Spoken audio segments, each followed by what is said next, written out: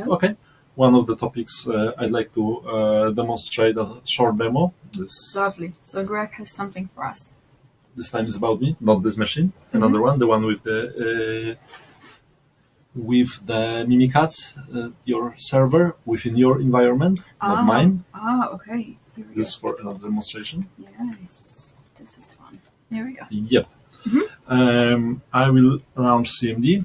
And the first I will do, because I want to hack to SQL Server and then misuse SQL Server having use unusual privileges over privileged account. So we have a lot of dictionary attack tools for SQL Server, but those tools can be spotted by antivirus, can be blocked by whitelisting and so on. So I can do my own brute force attack on the SQL Server. So I can do copy con my dictionary.txt and do some SA as a password for SA, more common than you think. Password,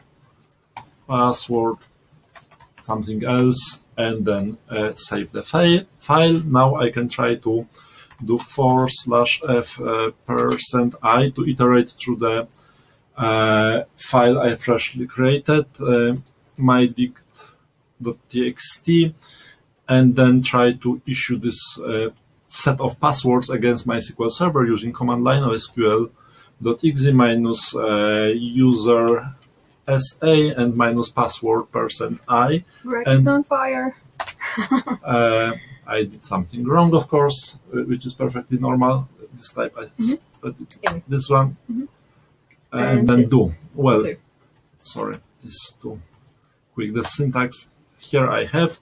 And the command, the magical command for doing the bad thing is xp cmd shell. And again, without typos works better. Yeah. Yep. And if it's turned on, right?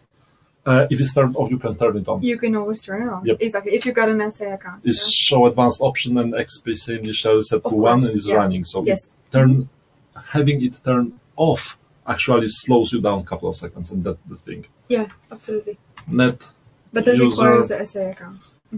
Hack 1, add, go, and it's not matching password complexity, so I have to add some password, go, and now I can see command completed successfully. If I go exit, I have rest of my script running, but I have new user on this machine. And I can connect to SQL Server remotely very easily, and having an access to SA account, I can easily intercept the machine and take control over the machine. So it's a part of the infrastructure you have in your environment, because SQL Server is pretty everywhere. And if you do not understand how it's working, how it's authenticating your users, how to safely maintain your SQL Server, you can do a lot of bad things with this. Okay, here's the question, Greg. So we've got a SQL Server SA account, yeah? Yep. So sometimes in general, when we are doing pen tests, we see that it might be maintained, yes? The password might be maintained, but if you could share what's our experience in general. I saw absolutely too many very simple SA passwords.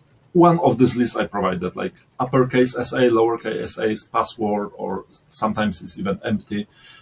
So it's very common, because if someone installs SQL Server not knowing what is the purpose of SA account, is trying to issue something easy to remember as a password. Actually, the best practice, and that is not always possible, is to do not use SQL Server authentication at all. But the bad thing in terms of security of SQL Server authentication is it always works.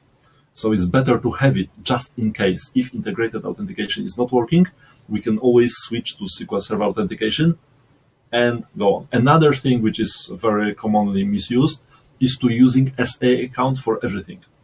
That is like working all the time on administrator account. Yeah, I know it's very convenient and you can feel proud of being administrator, but at the same time, it's a bit too risky.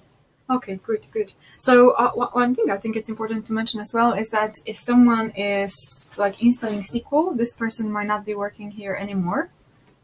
And the question is, who is managing the password for that account? And for sure, even if you have this password like crazy complex, it is probably not changed for years. Yeah. This is the absolutely common thing. That's another